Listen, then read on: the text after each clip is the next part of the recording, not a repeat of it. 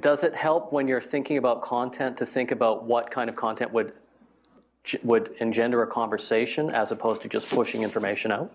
For sure. For sure. It's all about the conversation. I think that's the end goal of anyone who's publishing any kind of content. It's to create a conversation. It's not, a one quick read and then, okay, that's that. It's get someone to, what can you do that will make someone want to share that with someone else? And when you can do that, you've done a great job. I don't know if anybody here has heard of Marcus Sheridan. He's another resource that I would really recommend. His blog is The Sales Lion. And he used to have a pool business. And what he recommends is that you sit down and you think about all the questions that your customers ask you. And those become the headlines for your blog posts and the content for your blog post.